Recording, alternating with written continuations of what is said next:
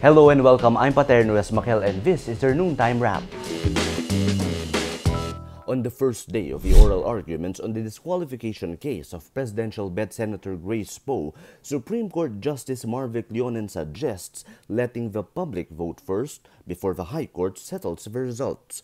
Leonen says SC magistrates should be justices, not just legalists. He adds, quote, "Root word is not legal, but it is just, meaning to do justice in accordance with law."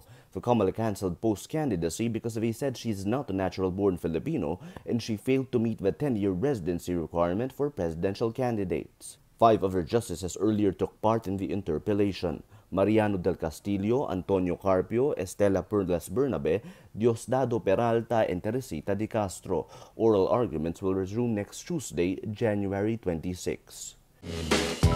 An armed Christian group in the Philippines burns an ISIS flag to show opposition to its attacks against civilians and the plan to set up a province in the region.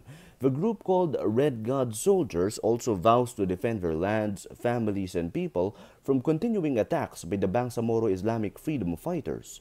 BIFF is a breakaway group of the Moro Islamic Liberation Front, the country's largest rebel group engaged in peace talks with the government. The group's spokesman, Brother Ashong, also asks help from President Benigno Aquino.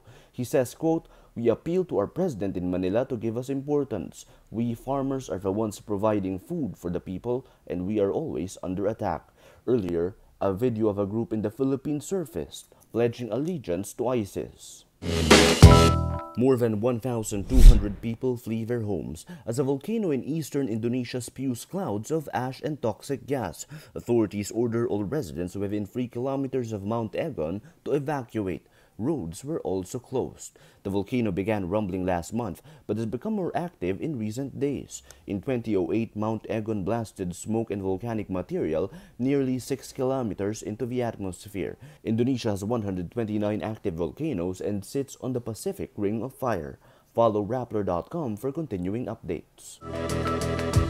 That's your noontime wrap. I'm Paterno Esmaquel. Join us again at 6 p.m. for today's top news.